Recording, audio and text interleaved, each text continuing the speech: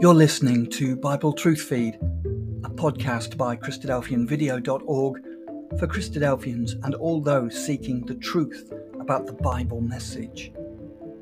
Join us now as we present our latest episode.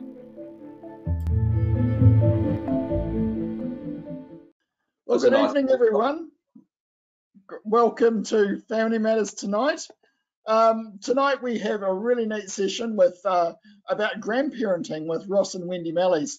So we'll be talking to them about grandparenting. Grandparents are so important in the lives of their children, and Ross and Wendy have some great encouragement to share tonight.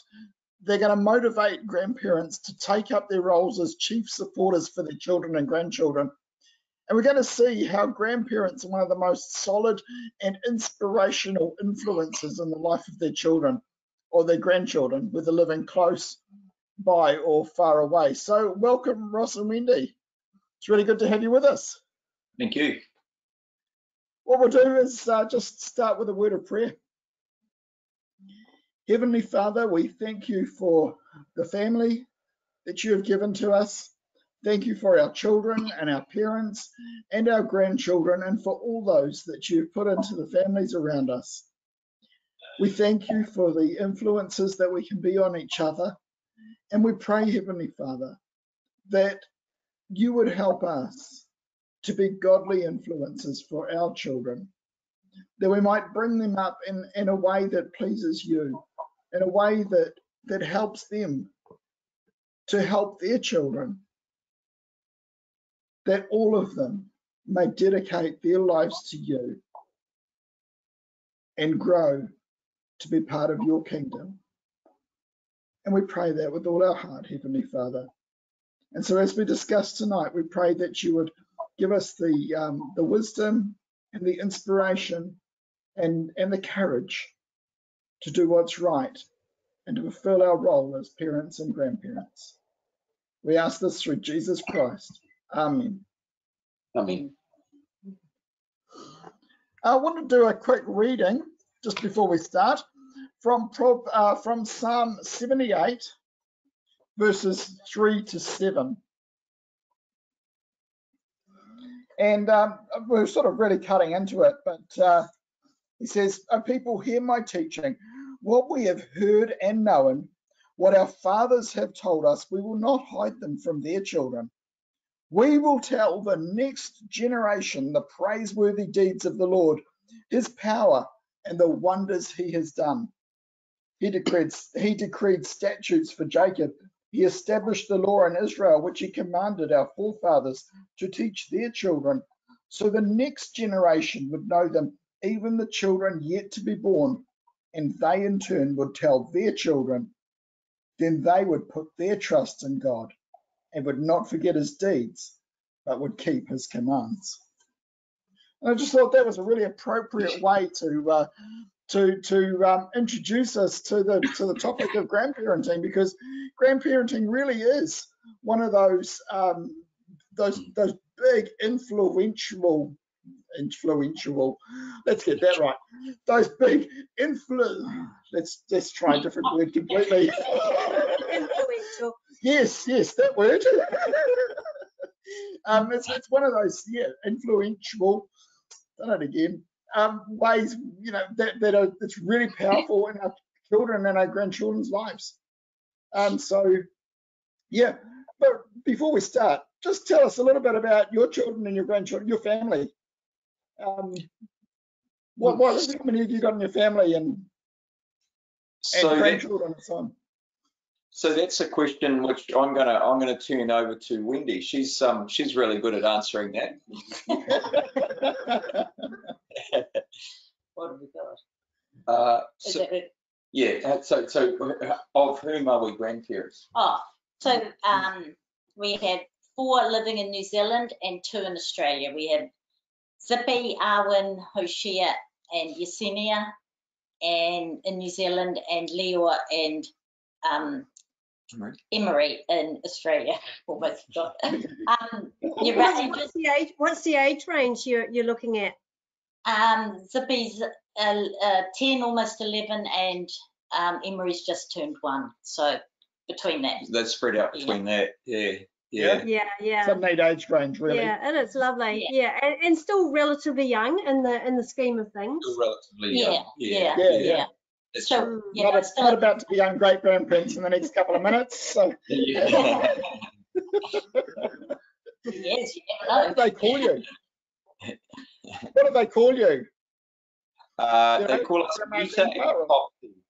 So Sorry, what's Wendy is Mita from Mamita, which is Spanish, and I'm Popsy from Popsy, which is just pop. Okay. Yeah. And which shows that, you know, really what they call you just becomes a kind of almost just a label, and, you know, the name is just a symbol for like everything they know about you.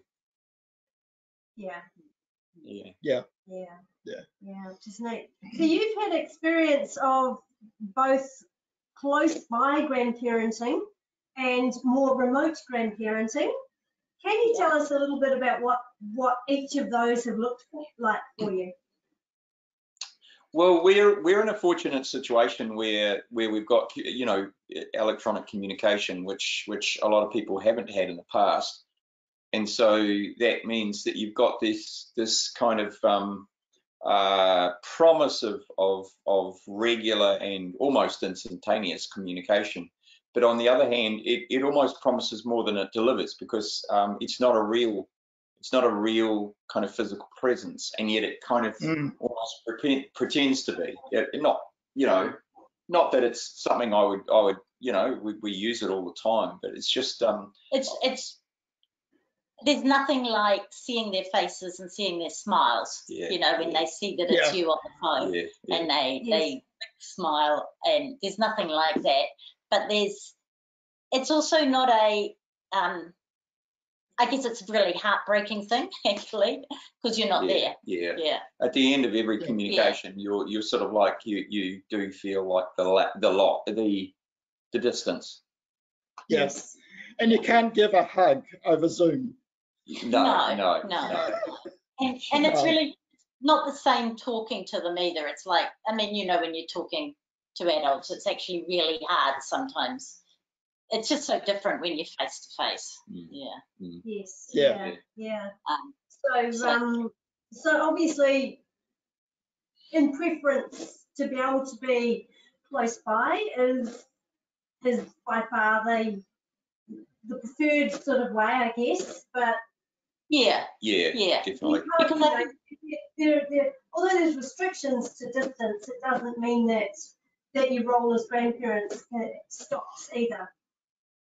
No, and you can still have a relationship through distance.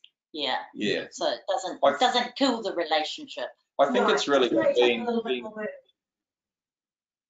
Sorry, so you go.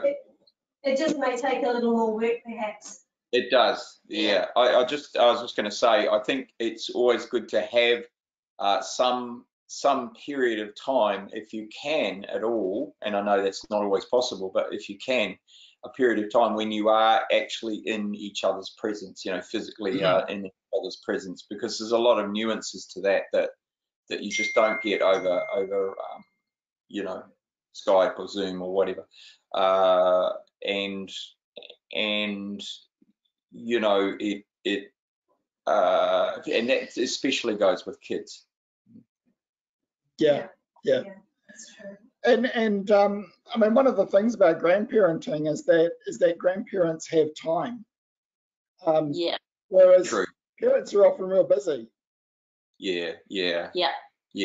And grandparents can sometimes just fill those gaps, you know, where parents are really busy. Yeah. I think you've been able to do that. Like, you know, you've got children, your own children that are working and busy parenting and stuff. You've been able to sort of step into the gap there and I don't know, read stories and and take kids to school or whatever. And just being there sometimes is just enough to remove the child so that the mother can get on with what they need to get on with. And I think that's maybe perpetuating like an ancient kind of right where villages, in Old Testament times, for example, or ancient Israel and so on, where they had the whole family was sort of around, and where it was an intergenerational thing, and where children learned that it was quite a normal thing to have older and younger people around, and kind of siblings, grandparents, and the whole family, and kind of extended family as well, that they were all involved in the kind of the process, the process of creating a kind of a family. And I think that kind of you can see that going down through Israel's history, when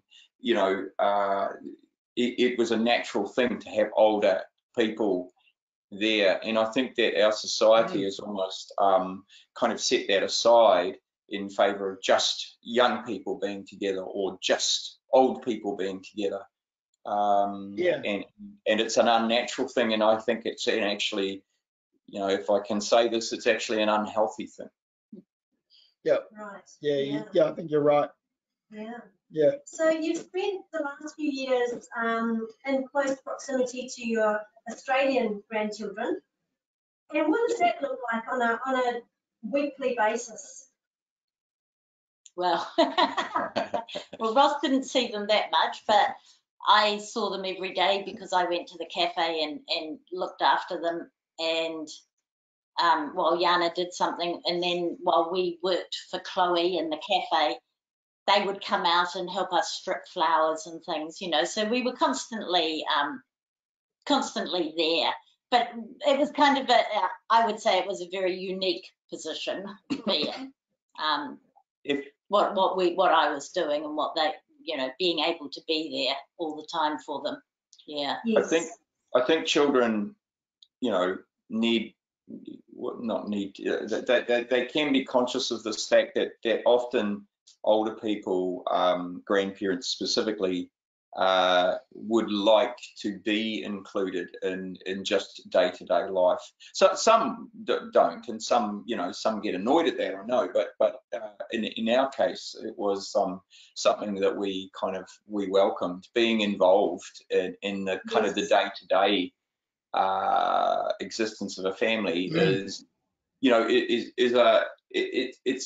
it's a two-way thing. Both the grandparents can help the young people, but also it gives the grandparents relevance too, which is often to be useful. Yeah.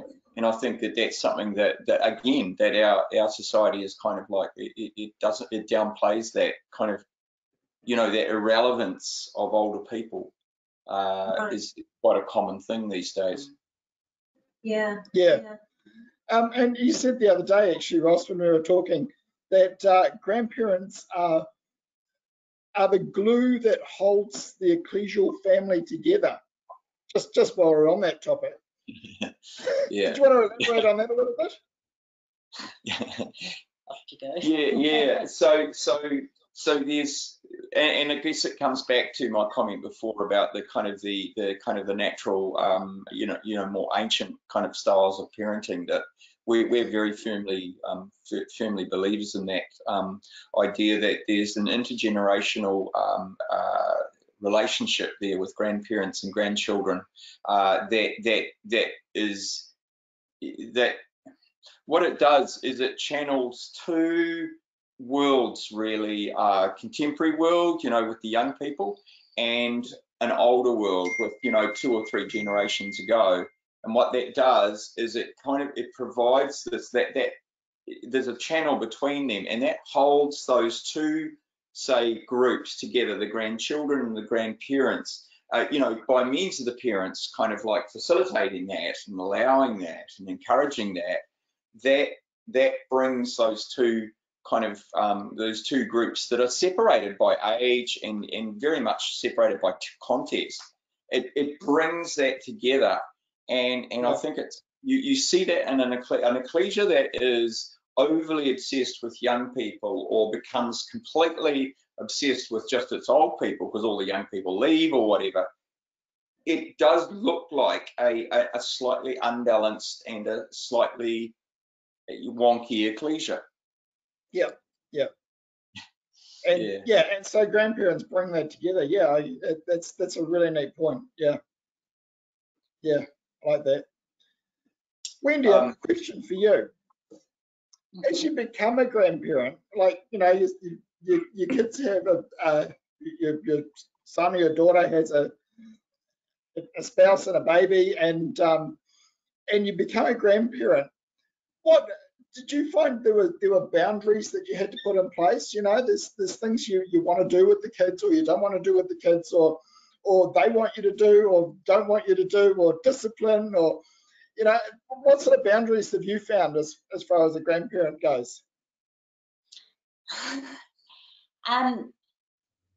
Right. Yeah.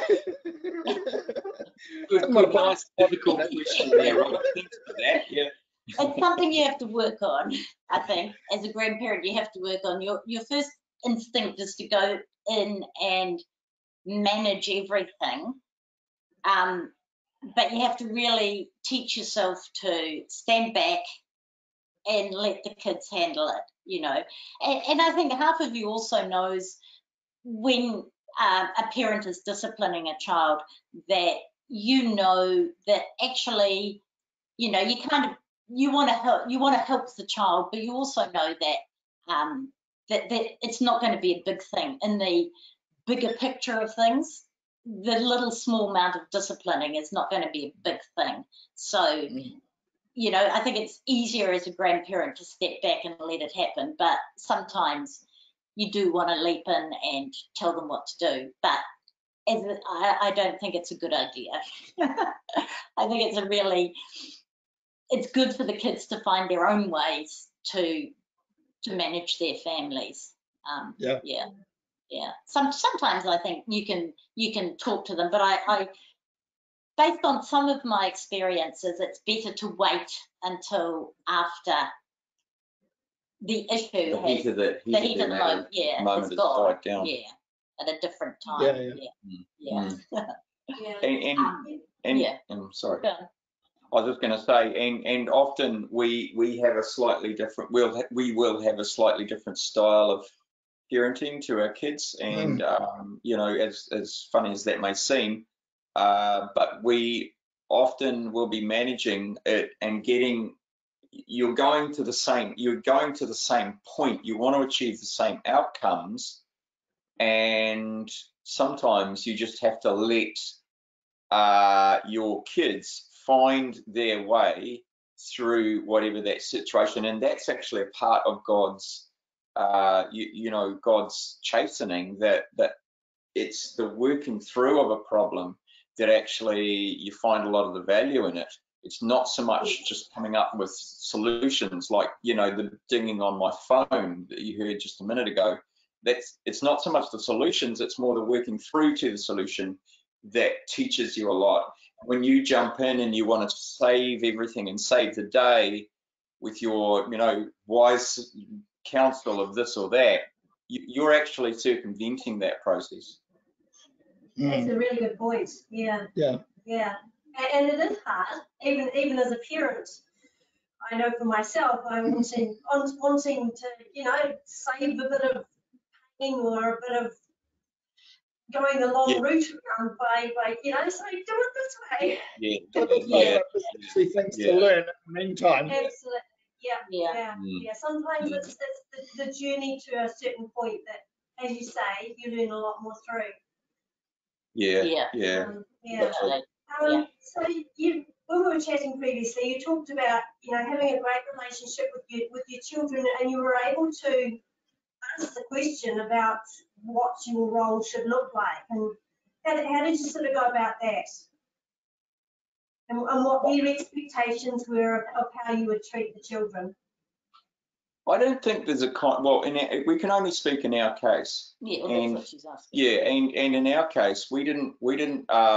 Wendy and I will obviously speak, but you know, sometimes, you know, some of your kids will basically bite your head off if you tread too, you know, and stick your head up too high.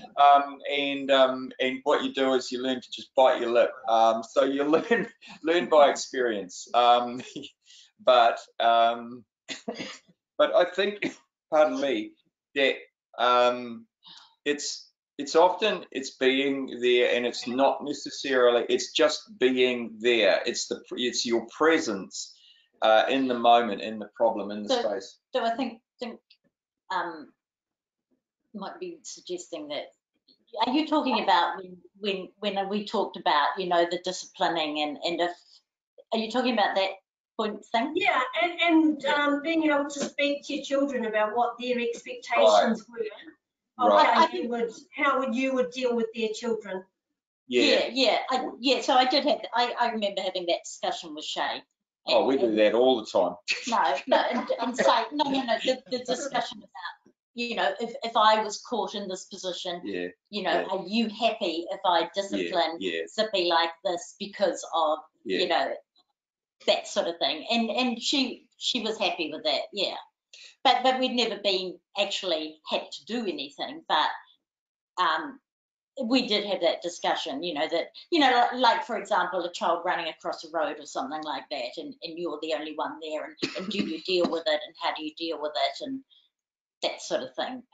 So yeah, we did have that discussion. Mind you, I have to put a caveat on that too, that we can only speak from our own situation, and we have always raised our family in a very kind of open, you know, to a fault actually, but a very open kind of expressive kind of relationship. So in other words, what I'm saying, I guess, is it's natural for us to have these conversations, whereas you might find in another family which maybe isn't comfortable with that they have to do that in other ways. But we can only really say from, you know, our own point of view, we kind of like to get it out there. Just, this is what I'm thinking right now, and what do you think about such and such? How would you, you know, deal with this? And to not be challenged by that is a help, let's say. Yeah. Okay, just changing the subject slightly. Still on grandparenting, obviously, but what would you say? How would you define the role of a grandparent? That's a good. I would say if there was one word that just off the top of my head right now, I would use a sentence if you like, but you know. I'm going to say context. A grandparent provides context over generations, over experience, and over time, and also a grandparent provides stability. I would say that that I would see my role as someone who is, I guess in a way, supporting the parents, but also being a confidant, and also being a fun person, or just someone who's always there, as you say, stability. Stability, and kind of like the person who loves unconditionally, really, because that's what a grandparent does. It doesn't matter what the grandchildren do. You will just love them. Your heart just melts when you see the kids. You know, when you see your grandkids, your heart's just absolutely. And I think grandchildren know that, and they see the difference between you and the parents. There's an older brother that we know, and some of you will know. Who I'm not going to mention, but what I will say is I remember him looking at a photo of his grandchild, and he just groaned. You know, he was so in love with this little kid, and that's pretty much that. It's almost love with no strings attached. Whereas when you're in the moment as a parent, there's lots and lots of strings attached. It's about paying for the school fees. It's about what the kid has just done. He's broken a cup. She's, you know, spilt water or whatever. It's all about it's much more in the moment, and it's much harder to express your love for the kid. Whereas a grandparent is by nature of who they are and where they are in relation to the society, to the family. They are stepping back slightly, and they're just having that experience of loving the kid. Which is what really provides them with that stability, because there's you know, they're not in the heat of the moment. They're not. Exactly. They're not fired up with those emotions that the parents are fired up with, and I like that. Can I add in something here that I know we talked about the other night, Robert and Sharon, when we were going over this, and I do think, and I would put out this point that, and I'm speaking now partly as a grandparent and partly as an educator too. Kids, I don't care what society you're talking about, kids, there's an idea once a philosopher called Rousseau had that, you know, that children are, he said, a tabula rasa, an empty slate. And I see so many kids who look to adults to create some sort of a template, some sort of a bit of organization for them to then attach themselves to. And this is completely in line with what Christ told us about children and, you know, and believers. And our children today are struggling to have these kind of like these markers, these milestones, these kind of the bedrock that they can then go on confidently into their lives with, and they're looking for it. And we as parents and we as grandparents must be providing that, must be providing those you know, those kind of touchstones in terms of just being constant, being there, examples, unconditionally loving, showing our faith in them and in other people. These sorts of patterns are the bedrock that I'm talking about. Yeah, absolutely. So how do you go about sharing faith with grandchildren? Sharing your faith with grandchildren? Wendy?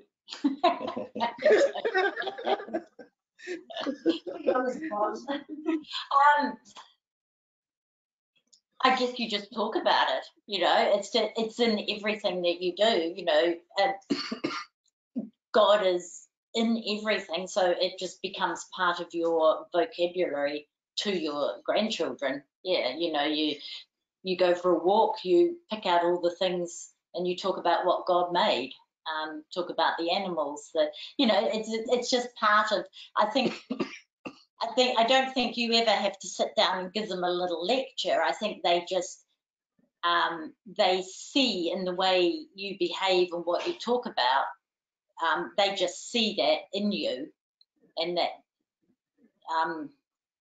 your faith has got to be a part of your conversation. Just everyday life. They've just got to see that it's just interwoven in what you do and say and think. And you do that by sprinkling your day with, you know, just a kind of a God-centered way of talking. So you don't sit down and say, okay, now I'm going to give you a lesson about God. You might do that. You don't. It's about. Well, we never did. It's intertwined into every part of you. It's intertwined into every part of your life. Every part of your life. Yeah. It's not And that can happen in so many ways. That would be caught more than taught, perhaps. Yes. And Wendy and I were never explicit in that sort of thing, although we were always it was always there. I mean, we were going on mission work, we were doing this. You're talking about kids or grandkids? Sorry, kids. I'm kind of like blurring the line there, but with our grandkids, I think that what we did was, or what we do, is it's just an obvious thing that you're always bringing out some sort of a Bible-centered explanation for something, in a story, in an example, in anything like that. There's a focus that you show them. Yeah. Yeah. No, I love that. I know, like Sharon's grandmother used to get her grandkids up early in the morning and watch the sunrise. And it's a great example of, you know, look at the creation that God's given you. Yeah, Awesome. that's right. And I think that as a grandparent, you know, as you get older, you appreciate a lot of that sort of thing more. And so that's what you want to give to your grandchildren, because you're older and you see it. Yeah. Yeah. And grandchildren are probably a lot more appreciative of it from their grandparents than they are from mum and dad. You know, like, why are you waking me up this early in the morning? Yeah. Why would you disturb my sleep for that? You know, but a grandparent, oh yeah, that's fine. Yeah. Because they see you differently. Yeah. Yeah. That's very true. And you make up, I know we talked about this the other day, you make up stories as well. You know, we're going to ask you about that. Yeah, so I've got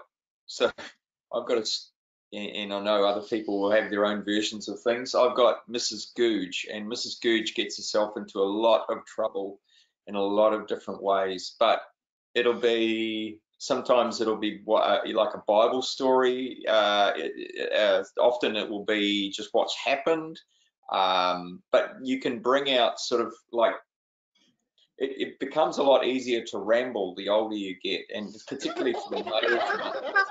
I thought you'd always been good at that, Ross.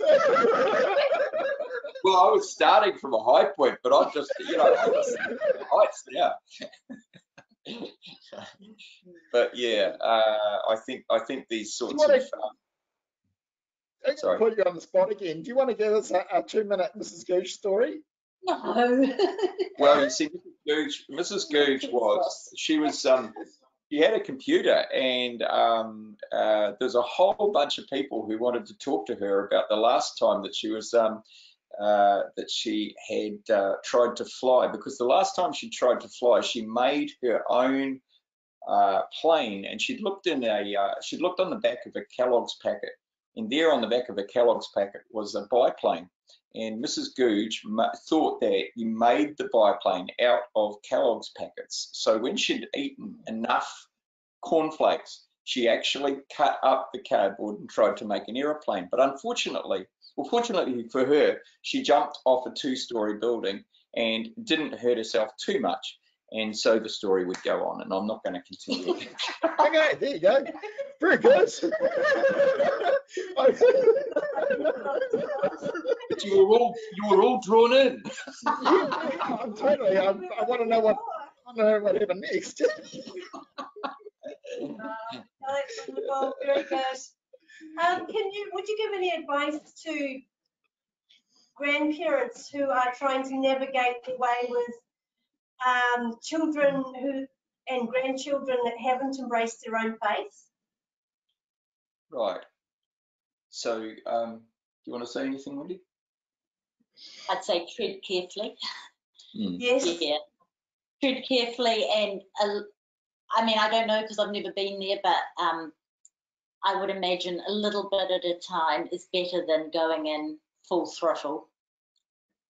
I think, I think what these kids are often lacking in their lives is some sort of, and this I guess goes back to my comment before about the bedrock, providing bedrock in kids' lives.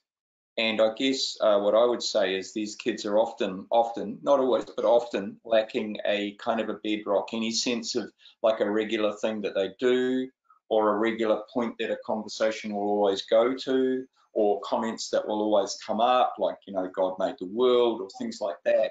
And that you as a grandparent, you can provide something that might be there might be a really chaotic situation in the home life, or you know, or not, but often there is, and you are there as a kind of you're providing a bit of stability. And if you can wrap that stability around biblical principles, even better. Sometimes it can be explicit, sometimes it needs to be implicit.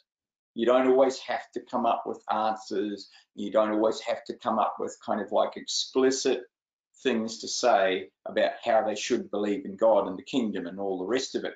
But your answers to things can actually lead to that anyway, in an implicit way.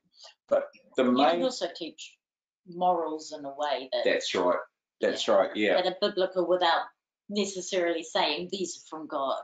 And Yeah. so you're there to provide stability in what, and I think that it's more often than we realise that it's chaos on one side, because I think that a lot of kids are living in almost a chaotic, unpredictable, unreliable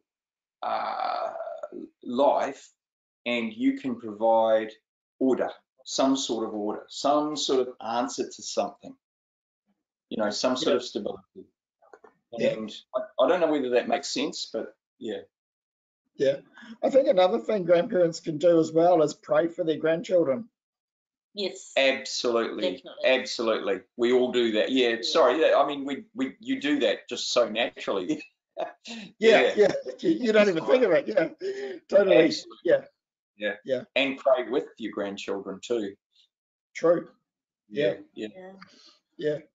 Absolutely. Mm. So there's got to be highlights of being a grandparent, and we're not that yet. So you got any highlights that you'd like to share? You can give them lots of lollies. Lollies? What, they give you lollies? Well, I have to tell a story. One of the best highlights was when Shay took Zippy to the beach, and she said that she must have been about 3, and she said, talking about creation and that God created the beach and the world, and Zippy said, No, Meter and Popsy created it, not God. Meter and Popsy. Oh, that'll make you feel old. All about biblical lessons, And But that's a beautiful example of that bedrock that you were alluding to earlier, that there was obviously that sense there that she could pick up to know that her grandparents had a great deal of influence in her life. Yeah. Always been there and always will be there. And Actually, and that it's interesting too that sort of thing happens without you even knowing that it's happening. Just by being there.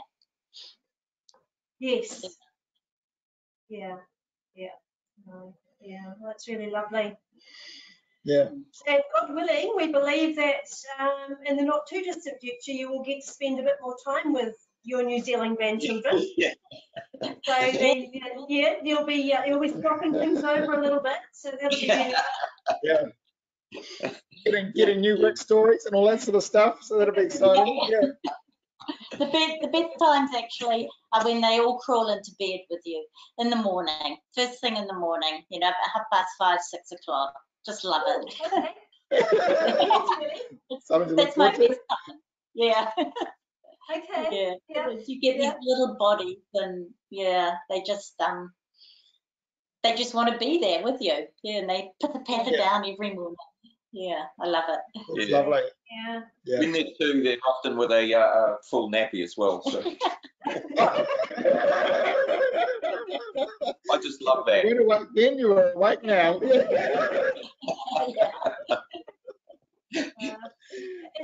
that a good moment for Mrs. Gooch? An evening one.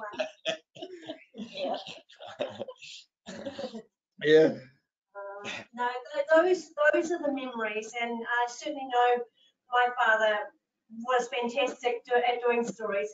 His was about bumblebees, and they always had a little moral story to it, and all his children and grandchildren had always loved his stories and would always ask for them.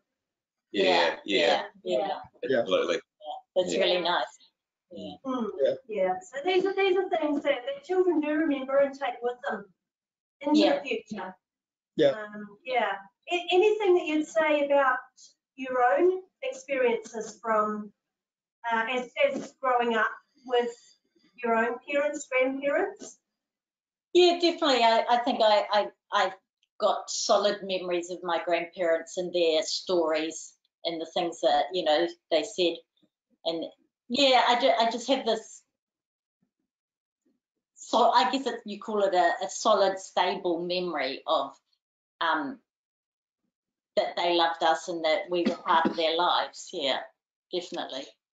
Yeah. Actually, that's a really interesting. It's a really interesting point, because in our case, pardon me, my own background is probably not the same as Wendy's, and in a way, her family provided me with a certain amount of what I probably hadn't had in the past. Okay. So it's a good example of where two quite different kind of families can come together, you know, and you can almost substitute some of the gaps by a more a wider sense of what a family is. Yes. Which leads to a good point, that we can become surrogate grandparents. Exactly. Yes. Exactly. Can't we? Yeah. Yes. Exactly. It doesn't have to be your own. You don't have to have your own blood to, you know, within the ecclesia. I think if there's someone that's missing a grandparent or a parent in their lives, then you can become that. You don't have to, and you haven't got children around you, then you can be what they need, and they can supply to you what you need. Yes. Yeah. And I think that's what's wonderful about ecclesias, is that we can do that. Yeah. I think we can underestimate and almost not know even that we're becoming a part of the fabric of a growing child's life, you know, the making of a life, you know.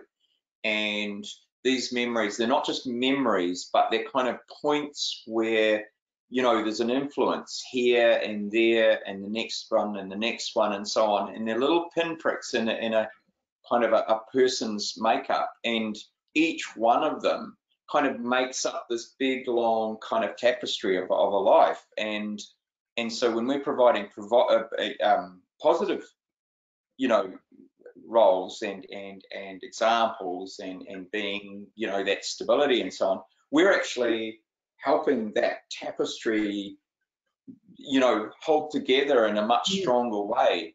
And so and what we're doing actually is we're making the next generation it's much stronger, because they're standing in a certain place, you know.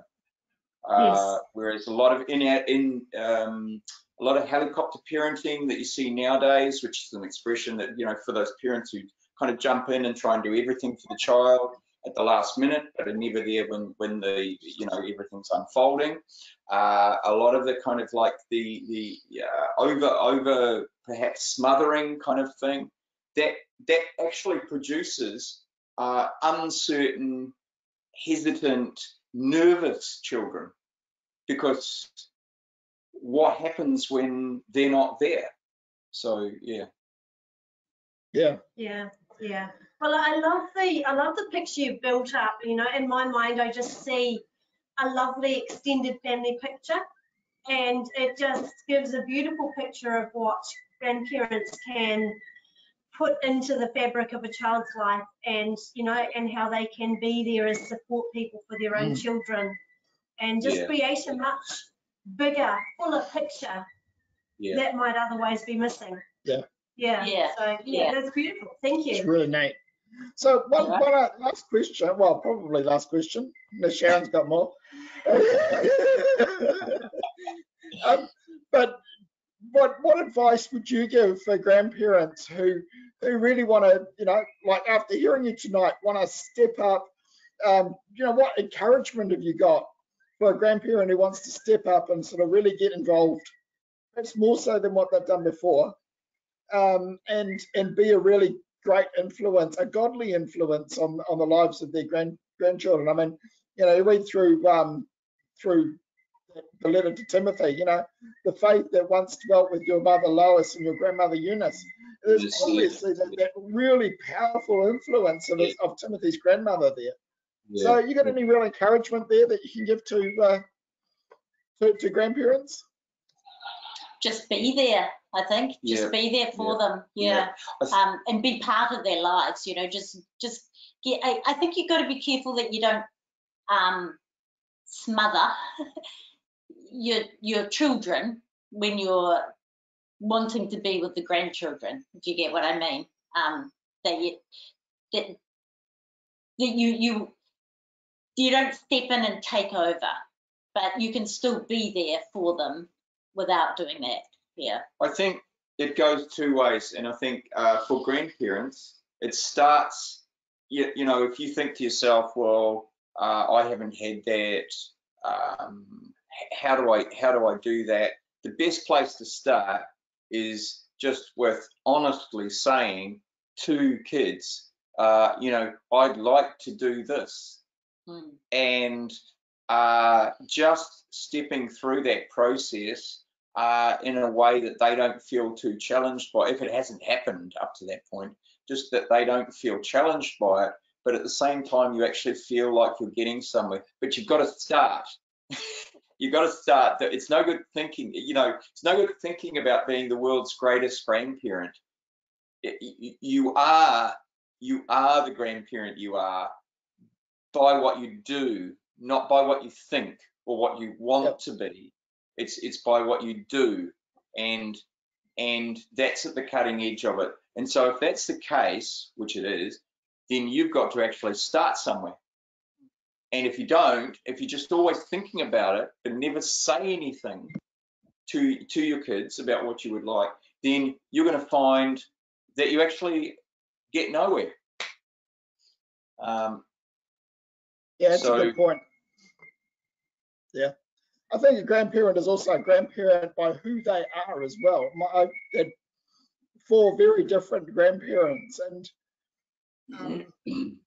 yeah, you love them for who they are as opposed to, you know, as much as for what they do.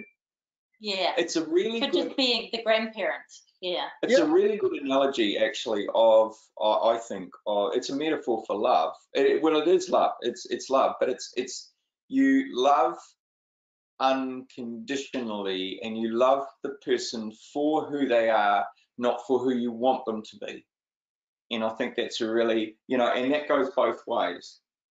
It goes backwards and forwards. It goes back for the grandparents, and it goes for the children and the grandchildren. You love them, you know, without any strings. And you can see, actually, we can take an example from the kids. The kids love their grandparents when their grandparents are there and around and so on, because they're there, not because they're someone else, but because they are who they are. And there is one thing too, I know, like just from our own experience, that sometimes your parents or your in-laws will do something that really annoys you. The kids don't see that. They just see someone who loves them. They don't see the little things that we see that annoyed us, you know, but our kids just saw their grandparents as someone who loved them. So none of those things ever annoyed them. It was never a problem, never an issue. Yeah. And I suppose that's the thing. At the end of the day, a grandchild can give their grandparents back and say, go home. And a grandparent can send the child home and say, go home. And you don't have to be irritated for the rest of your life, all in one house. So you can have the kids for a day, you can hype them up as much as you like, and then you can give them home. Exactly. Yeah. Unless you're staying on site. That's right. Yeah. Yeah. Oh, thank you so much for joining us tonight. We've really enjoyed this discussion. It's been really inspiring. Looking forward to being grandparents ourselves one day. Yeah. It's worth it. We've got other plans for the moment, but that's all right. Actually, I will say that, can I just say, someone once told me that being a grandparent is the best thing in the world, and until you are, you actually don't realise just how wonderful it is. It's just the best thing ever. Yeah. Yeah. A very, very privileged position. Yeah. Absolutely. Yeah. Okay, for the in the next couple of weeks or few weeks, we have a Family Matters in 2 weeks' time. We haven't got we're just waiting for confirmation on that one. So it's to be confirmed. But if you want to know what it is, as soon as the news comes out, I will send you an email if you're on our emailing list. If you're not, email me, robert@thinkythings.com, and say what's on Family Matters, and I will let you know. And I'll add you to that email list. Also, if you want to see this again, if you want to review this, rewind and hear it again, you can find it on the Pickering and Christadelphian website. And there are a whole lot of other Family Matters videos you can watch there as well. So yeah, finally, let's just ask Ross, would you mind closing with a word of prayer, please? Yeah, sure. Our Heavenly Father, we come before you now, and we thank you for our time together tonight. When we've been able to consider the things which come from our families in your name, we know that you have provided us this wonderful relationship that we have between the generations, and that we have within that, we have responsibilities to one another. Responsibilities to show the same love that you showed to all your children, and most especially you showed through your Son. And we know that he is our example. We pray that we may be an example to those around as we look to him, and we endeavour to put those lessons which we see in his life into practice with each other. Help us to be honest, help us to be true, help us to be faithful to what we really do believe, and help us to express ourselves in ways that don't offend, but that draw those around us towards us. And we pray that you'll help us to be a strength to all those generations down through the ages who seek you as we do. We ask this prayer through Christ Jesus. Amen.